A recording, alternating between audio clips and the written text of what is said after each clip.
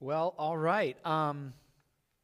If I'm a little high-strung today, I blame Pastor Paul, because there at the beginning he said, if you haven't already got a cup of coffee, if you want another one, go get one, and I did, and I drank it during worship, so as if I needed any more energy, I am ready to go. But it's just good to be hanging out with everyone today. I love getting together to do this, if you're here on site with us or if you're joining us online. I love that we can gather together in whatever capacity that is. We're going to jump right into things, shall we? Last week, we started a new series called Aftermath, and we are talking about what happened in the aftermath of the resurrection, the event that launched Christianity, that the whole thing is built upon. It turned the world upside down, and the Jesus movement, what became known as the church, sprang out of that. And so we're looking at those early days and trying to figure out, as we try to navigate following Jesus in the 21st century, what did it look like for those in the first century, and what can we learn from them? And to do that, we've been looking through a document called Acts, and it was written by a guy named Luke. Luke wrote the Gospel of Luke. It's an account of the life of Jesus, and he also wrote this book called Acts that kind of records about the first 30 years after the resurrection, as the church is getting launched off the ground and things are getting going. And so last week we discovered that for the earliest followers of Jesus, the thing that was the foundation of their faith, of their hope, of their boldness, the thing that caused all of their fears to melt away, that allowed them to just go out and proclaim the message of Jesus, was something that happened. It was this singular event of the resurrection, that they had all witnessed their leader, their teacher, their friend be crucified, and then they saw him alive again. And when that happened, like, their lives changed and the world changed. And so we looked at that, and the message of Jesus went out, and people started following Jesus like crazy. Thousands upon thousands of people in and around the area of Jerusalem start becoming followers of Jesus. But in those early days, the church, Christianity, the Jesus movement maintained a very still distinctly Jewish kind of flavor or posture. And that's understandable, because the earliest followers of Jesus, the first disciples, the apostles, they were all Jewish. Jesus himself was Jewish. He came as the fulfillment of the Jewish scriptures, what would be called the law and the prophets. That Jesus is the Messiah that was predicted by them. And all of the events of the early church happen in and around the area of Jerusalem and Judea. And so it makes sense that it's still a very Jewish thing. But that fact almost derailed the movement or stopped the movement from going forward. For the earliest followers of Jesus, they were having a hard time breaking from thinking as Jewish people and embracing thinking as Jesus people. They were trying to hold both of them at the same time, what they knew growing up and what their scripture had taught, and now what Jesus had come to reveal. They had this issue of mixing and matching and blending covenants. And a covenant is a kind of a fancy word for like an agreement or an arrangement between two parties. And so we have the Old Covenant, and that's what we would consider kind of the Old Testament. But the whole Old Testament isn't the Old Covenant, but it's a large portion of it. The Old Covenant would be found from like Exodus through Malachi. So Exodus, we see God rescuing the nation of Israel out of slavery in Egypt, and he establishes them, say, hey, I'm your God, you're my people, I'm going to use you. And then he gives them the terms of that relationship. Like, since you are my people, here's how you are to live and to relate to one another and relate to the world around you. Here's the law by which you live. And that's the Old Covenant. Then as we read the Old Testament, we see the history of that nation playing out as they try to be that covenant people. And most of the time, they don't do a very great job of it. And so then we run into the prophets of the Old Testament, whose primary function is to speak on behalf of God to those people and call them back to faithfulness to the covenant and call them back to God. And so the earliest followers of Jesus, that's their heritage. That's what they're like attached to. So you have that Old Covenant between the nation of Israel and then the new thing that Jesus did. That he said, I've come to bring about and to start a new covenant. And the new covenant through Jesus was for everyone. The Old Covenant was for a particular group of people at a particular time. It was the nation of Israel at that point in that time in history, but it was always to be a means to an end.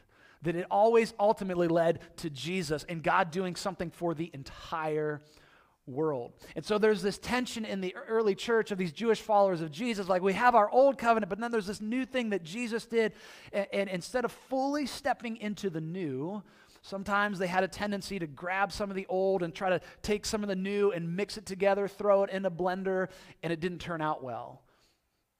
And I think sometimes today we still wrestle with that same issue. Now, eventually, the early church, they broke away from that thinking, and we're going to look at that a little bit and what we can learn from that. So picking up the storyline where we left off last week, we kind of left off with, specifically it was Peter proclaiming this message of Jesus in and around the area of Jerusalem. And all these people start becoming followers of Jesus. There's thousands upon thousands of Jesus followers, and the movement is growing like crazy.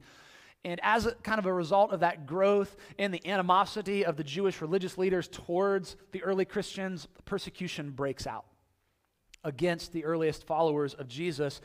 Persecution breaks out against followers of the way. In the early days, they weren't called Christians. People just referred to them as the way. If you open up your Bibles to Acts and you're reading, and you'll see like the way, and it's like capitalized. It's talking about like the way of Jesus, these followers of the way. The persecution breaks out against them. And Luke highlights for us, and he kind of puts front and center of like the ringleader or the leader of that persecution. Like the person he wants to put front and center as the one who was like the driving force behind the persecution was a guy by the name of Saul of Tarsus. Saul of Tarsus was a Pharisee. He was a religious leader.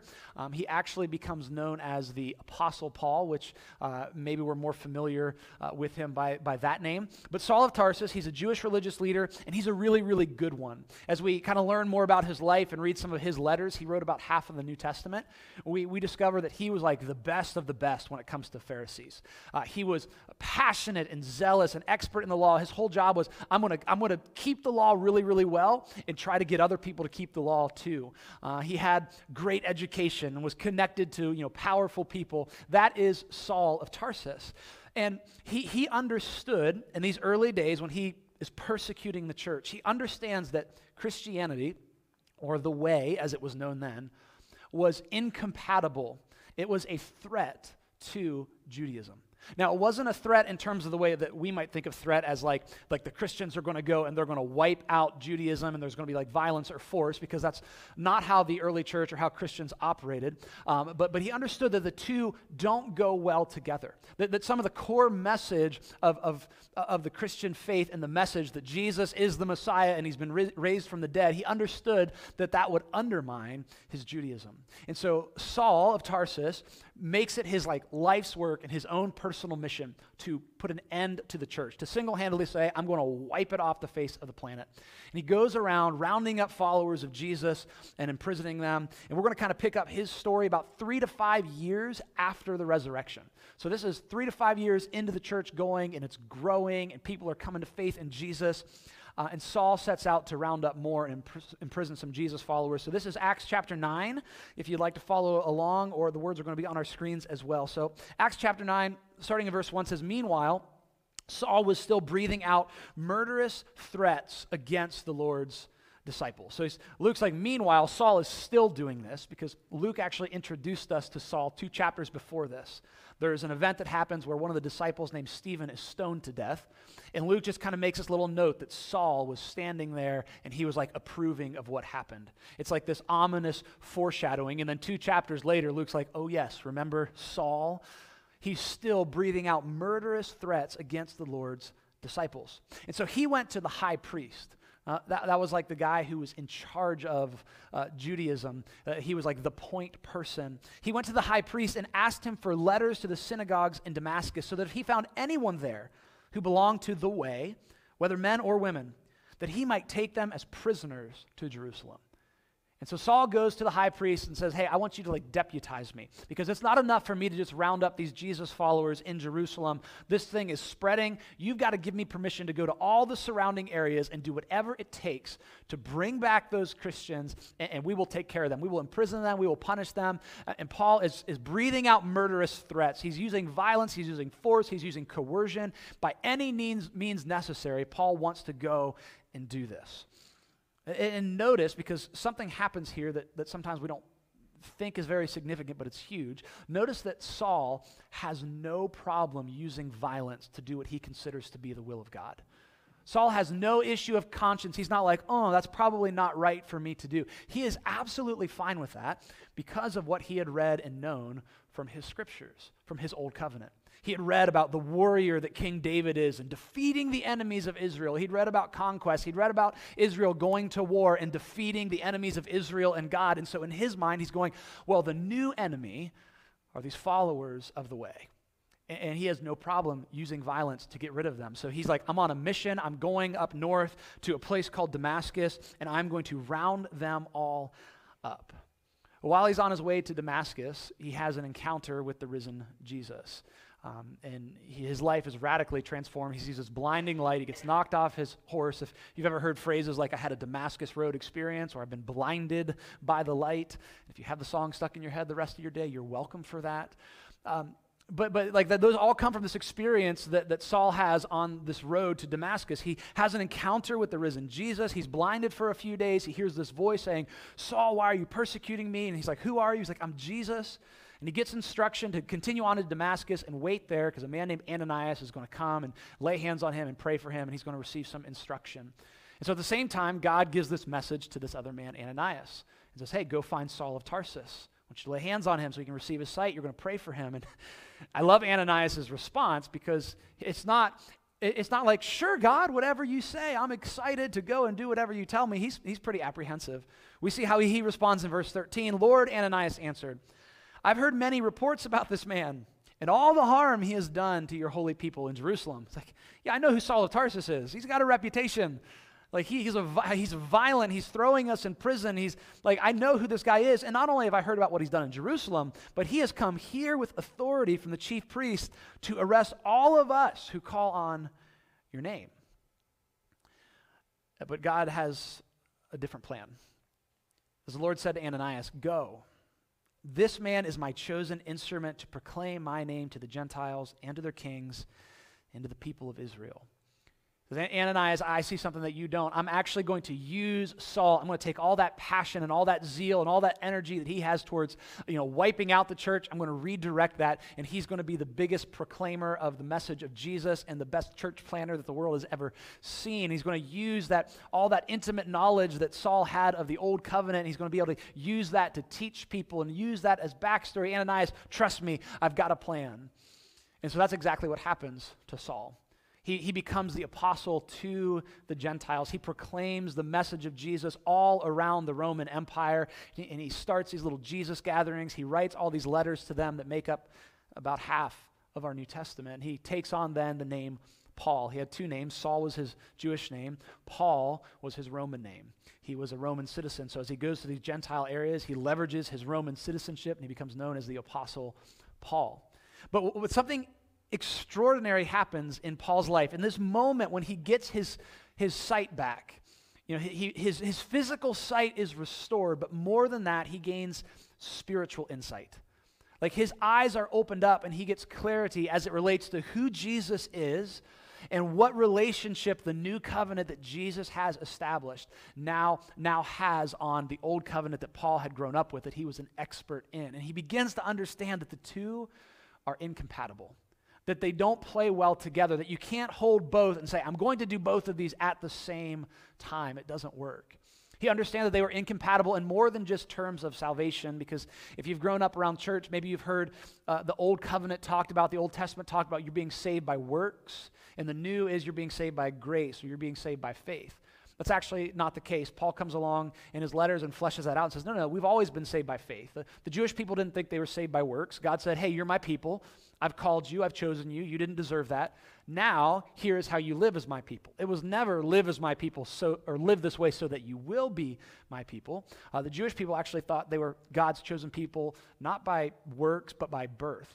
We're the Jewish nation. We're the nation of Israel. God has chosen us. But Paul comes along and understands that it's not just a salvation thing. It is a whole of life, like how you relate to God and the world around you and how you see things and what you build your life on. The old covenant and the new, you can't hold on to both of them at the same time. And he instantly, and this is crazy, this is why I mentioned him using violence to do the will of God before. He instantly goes from a man who was a religious, inquisitor, like he was fine with leveraging violence to do the will of God. he goes from that to never using violence again. Like there's never any instance, let alone using violence in the name of God, but there's never any indication that Paul ever uses any kind of retaliation or violence, and he would have had plenty of opportunities to do so over the things that he had experienced. And he actually becomes the person that brings us some of the most beautiful literature on the nature of self-sacrificial love, because he understood that God had done a new thing. And he proclaims that message to the world. He went from, like, Paul's mission was like, I'm here to purge my nation of this blight of the way, purge the nation, to, no, I now want to reach the nations with this message of Jesus. He lets go of the temporary and conditional arrangement and covenant that God had with Israel so that he could embrace the permanent new covenant through Jesus that God had established for the entire world. And he would go on to, again, carry the message of Jesus all around the Roman Empire. And we're going to come back to Paul's story a little bit later and more so next week. But while that's going on with Paul, the other apostles, the other disciples, they're still back in the area of Jerusalem. Peter, that we talked about last week, and all the other guys, they're kind of hanging around the area of Jerusalem and Judea, and they're still having this problem too of holding on to the new that Jesus has unleashed on the world and the old covenant. They're still like, what do we do? How do we do this? And they're wrestling with this. And sometimes I don't think we realize how much it took for them to wrestle with this, because we just turn the page. We're reading in Acts chapter 9. We read about Paul's conversion experience. We turn the page. It's Acts chapter 10 and this encounter that we're going to look at with Peter. We're like, oh, it's just a page later. But between like Acts 9, Paul's experience, and about Acts 10, what happens with Peter, that's 5 years that pass in between there. What we're going to look at that happens with Peter was about 10 to 12 years after the resurrection. So that's been a decade. Jesus has said, hey, you're going to be my witnesses. Go spread this message. And the church is growing. And a decade later, Peter and the other disciples, they're still like, what do we do with our old covenant? What do we do with the new? How do we make those things work together? Maybe we can try to do a little of both. And God arranges an intervention with Peter. Peter's on the roof of a house in a place called Joppa. And he's up on the roof. It's almost lunchtime. He falls asleep for a little nap, and he has this vision. Like, he has a dream, and in this dream, this happens 3 different times, he sees all of these animals that for Peter as a Jewish man, they were forbidden for him. Like, you don't touch those things. You definitely don't eat those things because they are unclean, and they will make you unclean. So Peter's whole life, he's like, I'm not touching, not eating those animals. I'm staying away from those particular animals. And in this vision, he sees all these unclean animals, and he hears a voice that turns out to be the voice of God and says, Peter, get up, kill, and eat. In other words, Peter, it's lunchtime. You're hungry. Dinner is served. Right? And if I'm Peter, I'm saying amen and hallelujah, because one of the animals that was unclean for the Jewish people are pigs. And y'all know how I feel about barbecue, okay? Like, I'm just like, woo, this is awesome. Thank you, Jesus, the gift that is pulled pork, okay? Yes, of all the things I get a clap and an amen for in our church, it's pulled pork, okay? I see how we do things here. But that's not Peter's initial thought, because for me, that's exciting and that's fun, but I'm not hardwired to the old covenant in the way that Peter was. See, for him, it wasn't like, yes, this is awesome. For him, this is a deep internal struggle. In fact, the way he responds is somewhat shocking. As he has this dream, here's the response that he has. He says, surely not, Lord. Surely not. I have never eaten anything impure or unclean. Now, this is Peter, and he's like talking back to Jesus, the Jesus who he had spent time with, and he had seen risen from the dead, that he's proclaiming this message. And when Jesus is like, hey, Peter, here's something that I'm telling you, he's like, no. And it's almost like he doesn't have to think about it. That just comes out of him because it's hardwired into him. But he's gently corrected in verse 15. It says, do not call anything impure that God has made clean. Peter's got to be like, wait, but my whole life, this has been off limits. And now you're saying it's not. What do I do with that? And I would imagine that creates a bit of a crisis in Peter. And sometimes there's this crisis in us too, because we go, okay, I read the Old Testament, I read the New Testament. Did God change? Did God change his mind? Is it a different God? And the answer is no. In fact, that was one of the earliest heresies in the church. It was called Marcionism, that said the God of the New Testament is different than the God of the Old Testament. It's the same God. It's not that God changed his mind or his character changed. In fact, if you read how patient and loving and faithful God is to the nation of Israel, it's like, that's the way of Jesus all over it, of like, I'm going to be faithful to you. I love you. I'm forgiving you. I'm calling you to myself. It's not that God changed his mind or his character. He changed covenants. It was the way that he was working and relating in the world. The old served a purpose. It was, hey, nation of Israel, I'm calling you, and I'm going to use you to do something for the whole world. And now that something for the whole world had come to fulfillment in the person of Jesus. The old was done. The new was here. And so as that vision happens and Peter wakes up, he hears a pound on the door down below, and there's some men there that are looking for him. They were sent there by a Roman centurion by the name of Cornelius. He's a Gentile, not Jewish by birth, and not only is he a Gentile, but he works for like Rome, the kind of the enemy of the Jewish people. But he's mentioned as a God-fearer, so that's like a Gentile who in some way or another, to some degree, is interested in or is somewhat following the God of the Hebrews.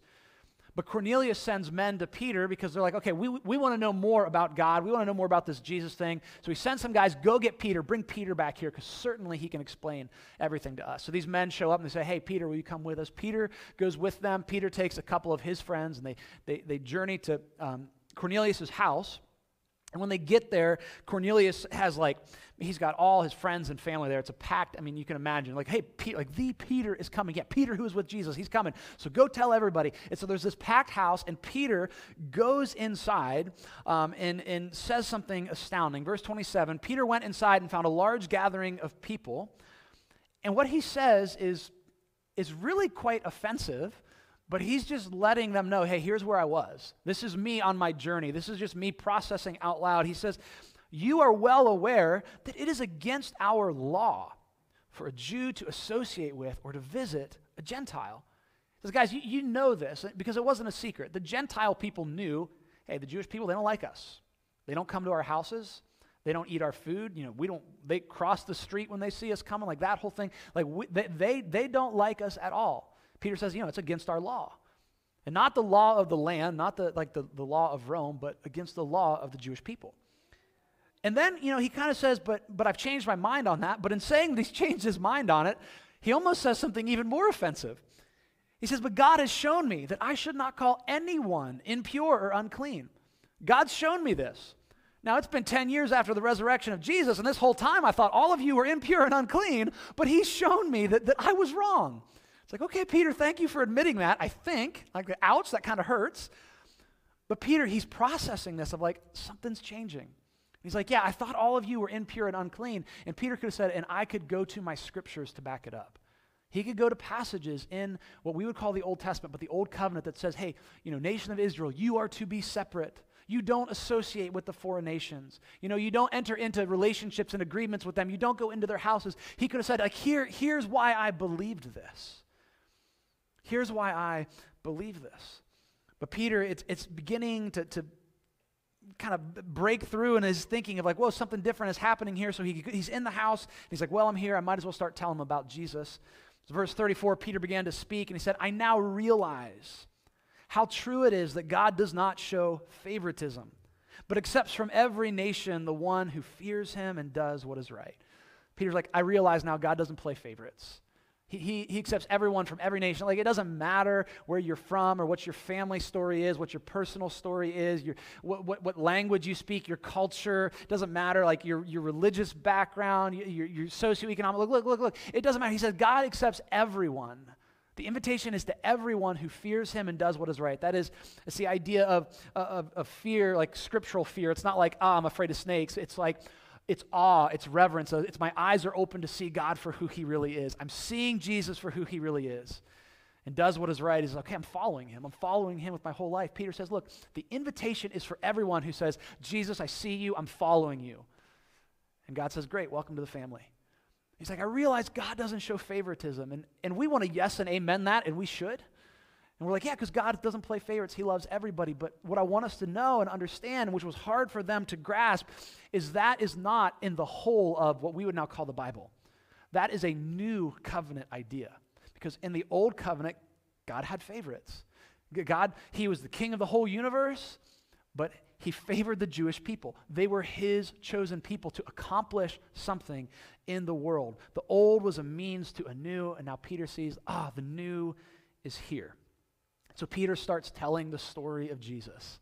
He just kind of hits the Cliff Notes version. He hits the highlights, and he starts with Jesus' baptism at the Jordan River by John the Baptist, and he kind of runs through that, and then he gets to like the crescendo. He's like, here's the most important part of my message. Verse 39, he says, and we are witnesses, talking about him and the guys that were there with him. We are witnesses of everything he did in the country of the Jews and in Jerusalem, and they killed him by hanging him on a cross. And if you were here with us or tuned in last week, you probably know what Peter's going to say next. They killed him by hanging him on a cross, but God raised him from the dead on the third day and caused him to be seen. And Peter would look at these people and say, and I'd seen him, and I'd seen him over and over again. It caused him to be seen. And he was not seen by all the people, but by witnesses whom God had already chosen. By us who ate and drank with him after he rose from the dead. And he commanded us to preach to the people and to testify that he is the one whom God appointed as judge of the living and the dead. And listen to this. He says, all the prophets testify about him. And so Peter's going, look, I'm not throwing out my scriptures. I'm not throwing out what we would call the Old Testament. He's saying, no. Here's the beauty of it. All of our prophets, they were pointing to Jesus.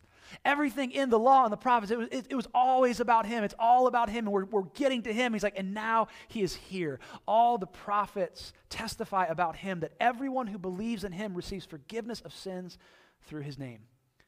And then the same thing, this is insane, the same thing that happened to Peter and the other disciples a decade before happens to these Gentiles. The Holy Spirit of God falls on them and fills them. It says, while Peter was still speaking these words, the Holy Spirit came on all who heard the message. And the circumcised believers, that's their way of referring to the Jewish Christians, because circumcision was the sign of the old covenant between the Jewish men and God. And so that's a shorthand saying, hey, the circumcised believers is all these followers of Jesus that were Jewish that had embraced the old covenant. It says the circumcised believers who had come with Peter were astonished that the gift of the Holy Spirit had been poured out even on Gentiles. And so as they're seeing this happening, they're going, no way. No way is this happening. We can't possibly grasp this. I mean, they're thinking 10 years prior, and it's like, well, I mean, that was a big deal when God's Spirit came on us. Like, that was a really big deal. And we were blown away then, but are you kidding me that the Holy Spirit of God, the Holy Spirit, like, is coming to live and to dwell within? Like, that's what happens when you start following Jesus. God's indwelling presence comes to live within you.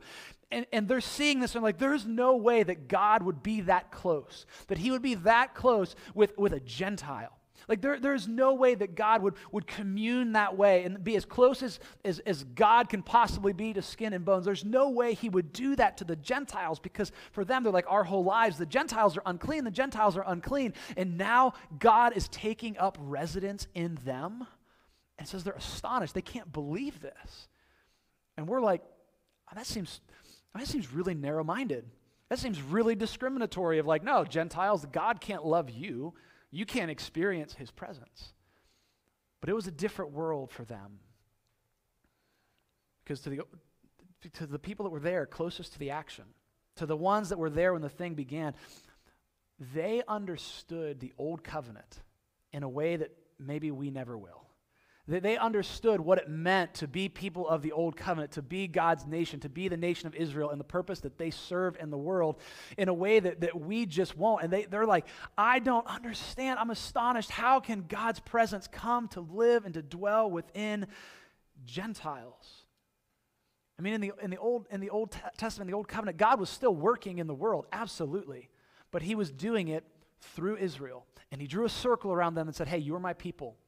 You don't associate with the Gentile nations. Like, don't let them in. You don't marry, you don't intermarry, you don't marry their women, you don't marry your women off to them, like you don't invite them over to your house for dinner. You are my separate, chosen, set apart, and you keep yourself separate. And now Peter and the guys with him are like, oh my gosh, it's happening. Like, God is doing something for the whole world, and we're witnessing it with our very eyes. And so they stay with Cornelius and his family for a little while. They baptize people, they teach them, and then they go on their way. But word about this event gets around. This isn't just like, something happened one day. It's like, no, like especially the Jewish followers of Jesus, they're all like, did you hear? Did you hear what happened? And many of them are not so thrilled with what Peter did. We turn the page to chapter 11. It says, the apostles and the believers throughout Judea heard that the Gentiles also had received the word of God. And so when Peter went up to Jerusalem, the circumcised believers, there they are again, the circumcised believers criticized him. And they said to him, you went into the house of uncircumcised men? You went into a Gentile's house and there were all these Gentile people around? How could you? And it gets worse than that. Not only that, but you ate with them. You broke bread with them. You sat down at a table with them, which was a deep sign of association and intimacy in the ancient world, of just like we are together. There's a closeness. There's a communal thing. Peter, you did that with Gentiles? It's like, Peter, dude, that's disgusting. You're a terrible Jewish man. You're a terrible Jewish Christian. Peter, how could you do that? How could you? And we're like, what's up with these people? How could they be so close-minded? But again, they understood that the old covenant in a way that we don't. And they began to see the incompatibility of the two, of, hey, there was nothing wrong with the old, that it was perfect. It did what it was designed to do, and it worked in the world in a way that was appropriate for that time and place, but it was always meant to get us to the new thing that Jesus was doing, that we get to be welcomed into. And they eventually broke away from that, of that mixing and matching and that blending together. But sometimes I think we have a tendency, because maybe we're not as familiar with the old, to still do the same thing and try to mash them up together. And they knew that they couldn't. And eventually they broke from it.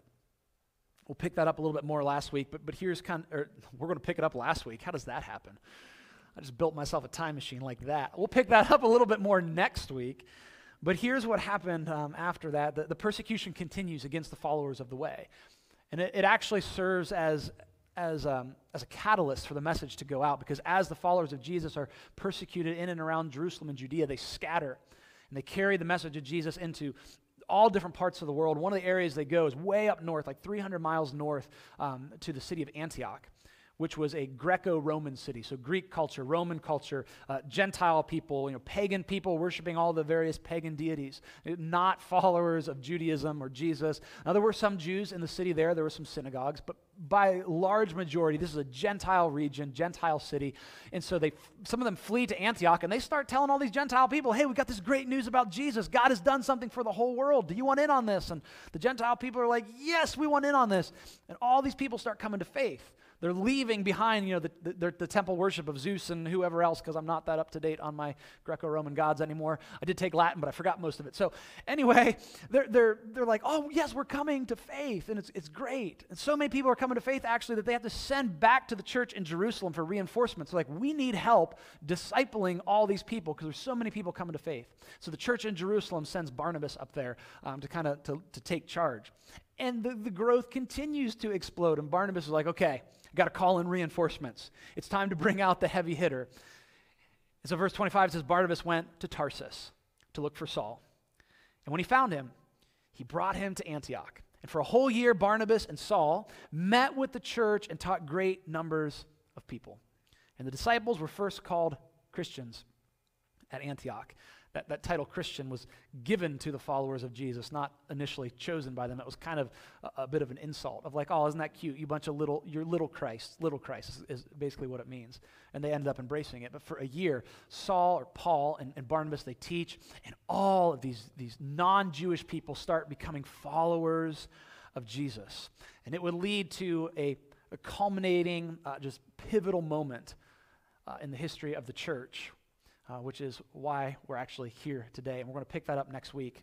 But as we kind of wrap things up, maybe you're asking the question, that's great, but what does that have to do with any of us? It was interesting, little run-through of early church history, but like, what does that have to do with us? Aren't we past all of that? Aren't we past that whole old and new, mixing that together? Aren't we past, none of us are Jewish by heritage. I don't think so. So we don't have that old covenant thing going on. Like, aren't we past that? And not really.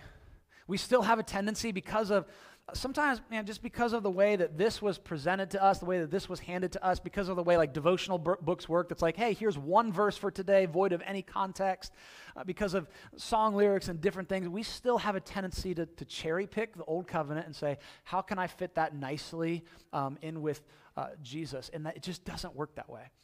It doesn't work that way. And when we blend the two together, Christians and the church, and then by association, Jesus, end up catching a really bad rap. It makes the message of Jesus very resistible because it's like, well, I like these parts. Yeah, but what about all this other stuff? And why are you behaving that way? It doesn't seem to mesh up with Jesus. And it's because we do this blending thing. I want to give us a couple of examples as we close out because I think it's helpful to see like how this creeps in. And so just a couple of things of where we see old covenant, new covenant thinking today. In the news a lot lately, or if you're kind of plugged into either Christian culture, just regular culture, there's a lot of talk of Christian nationalism. Like Christian nationalism is I'm taking a national identity and I'm mashing that together with Jesus, and it's like this, God and country, God loves our country best kind of thing, and we will fight, and you can't separate the two. Jesus would outright rebuke that.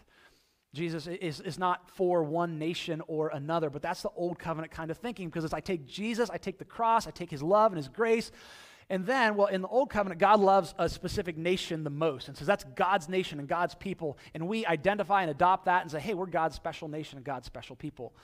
But that's not the new covenant. New covenant is not, Jesus said, I'm not concerned about a nation. I'm here about a kingdom. And my kingdom includes every tribe, every tongue, every nation. And your citizenship, if you're a follower of Jesus, is not in whatever country you live in.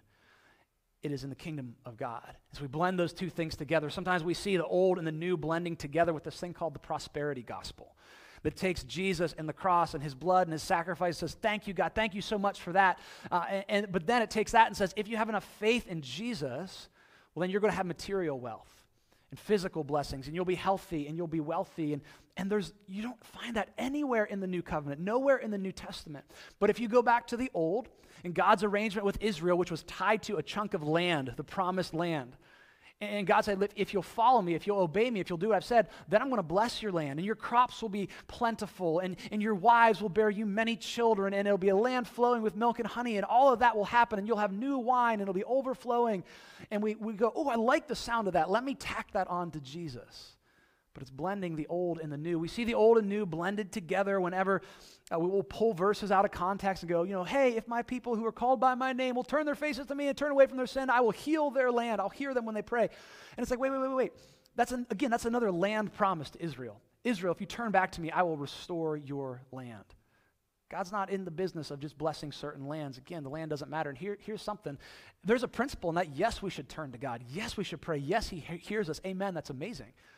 But all of God's people in a particular nation, like all the church, may turn to him and may pray, and the land may not get any better. Because God's not in it for, it's not a land, it's not a place, it's the kingdom, it's worldwide. We blend the two together. We blend the two together when we see the thing that the Apostle Paul turned away from. When we use violence, we leverage violence in the name of God. Or we just celebrate violence in general when we say, well, the ends justify the mean. That's not how the kingdom of God works. But we take a little bit of the old and say, well, David was a warrior, and what about the conquest? What about all these other things? And I can tack that onto Jesus, but Jesus comes along and says, wait. Bless those who persecute you. Pray for your enemies. Turn the other cheek. Pick up your cross. Put down your sword. And Paul's like, I'm done with the violence. But we mash those two things together. We mix them together whenever this one drives me crazy, when Christians judge non-Christians for behaving like non-Christians. I'm like, wait a minute. They don't follow Jesus. Why would they live like they do? But if you've ever heard Christians railing against, culture's so bad, it's going to hell in a handbasket, and God's going to get them, and judgment, condemnation. It's like, wait. That's old covenant thinking, because that's what the Old Testament prophets did. Because their job was, hey, we're speaking on behalf of God to the nation of Israel and saying, you need to turn back to God. But they weren't broadcasting that to everyone. It was to God's covenant people. The Apostle Paul actually even writes about this in 1 Corinthians. He says, what business is it of mine to judge those outside the church? It's none of my business. It says you're to judge those inside the church.